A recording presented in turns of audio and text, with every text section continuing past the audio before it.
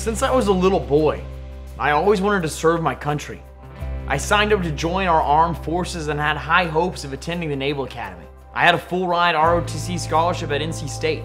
The summer before I could start my service, though, I stepped into a car for an afternoon ride. I did not know it would be the last step I ever took. The accident happened so fast, I didn't even have time to fight back. The next thing I saw were the lights of the hospital. They said I had a 1% chance of living. I pulled through, but would be paralyzed for life.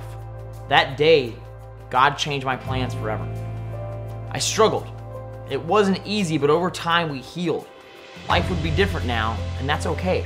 Once you come face to face with death, you learn what living truly means. God has a purpose for my life, and that is to serve others. No minor setback is going to change that. I kept serving.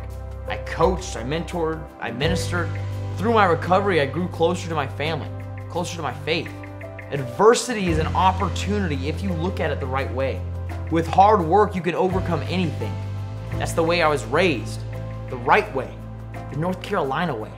This is where I was born and brought up.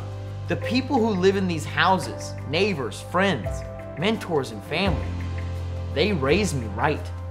This is my home. This is North Carolina. Today, our state faces its own unique challenges. Amidst this global pandemic, we've lost our jobs, our businesses, our sports, our schools.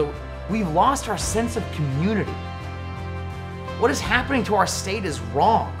The people of North Carolina are suffering. We need servant leadership now more than ever before. By the grace of God, I am still here today, and I am ready to serve.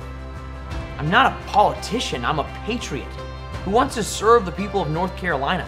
I stand with the people of North Carolina. Their struggle is my struggle. We know how to overcome adversity together. The most important lesson I learned is that we're not guaranteed tomorrow. And that's exactly why I'm running for Congress. God had a calling on my life to serve.